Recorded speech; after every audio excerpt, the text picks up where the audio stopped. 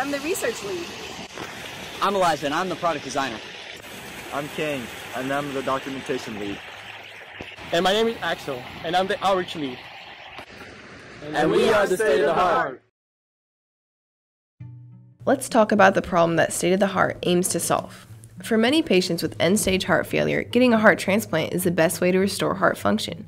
But with a shortage of donor hearts available, many patients end up on the heart transplant waitlist for years, and some even die while waiting for a heart to become available. Ventricular assist devices, or VADs, are devices implanted in the patient's body to assist the heart and prolong a patient's life as they wait for a transplant. VADs are powered with a driveline that runs inside of the body to charge the device. Unfortunately, these drivelines create many infection concerns and negatively impact a patient's quality of life. State of the Heart is working to solve this complex web of problems by making wireless VADs a possibility, eliminating the need for a driveline and drastically improving a patient's quality of life. Why do you think it is important to continue developing cardiac solutions and technologies?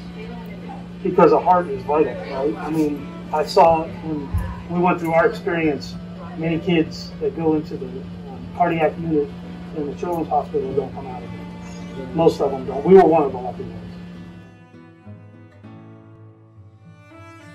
A few minor changes. The blade overall curvature without any motion is a little bit less aggressive.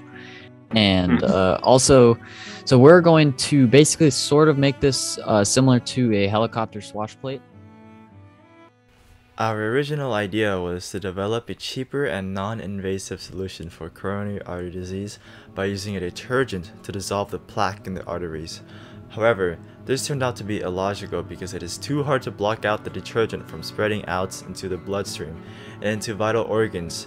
Therefore, we decided to change ideas and work on the newest generation of wireless ventricular assist devices, instead for people that need heart transplants and aren't currently able to get one. This technology helps blood flow in the arteries. We will innovate upon this technology by creating a sort of fail-safe in case of battery failure in this new generation of wireless VADs.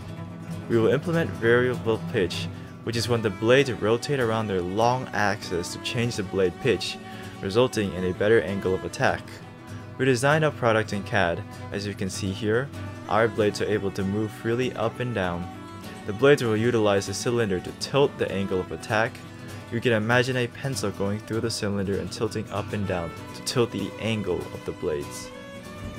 We took a public poll to see what the public thought about using quality of life in your medical design. Since we're designing a medical device, we want to make sure we're always considering the patients as the end consumer of our project. One of the poll respondents said that there's a difference between living and surviving. One shouldn't sacrifice quality of life just to rush a product and make money. And that's what we at State of the Heart are really considering, is that ethical implications of our device.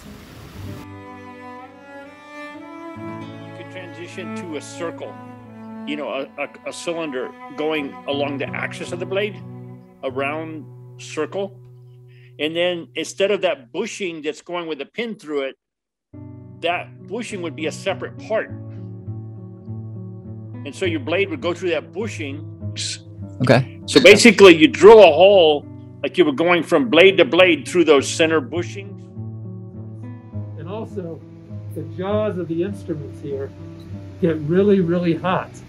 And so the surgeon has to wait a long time for them to cool down before they can do the next seal and cut.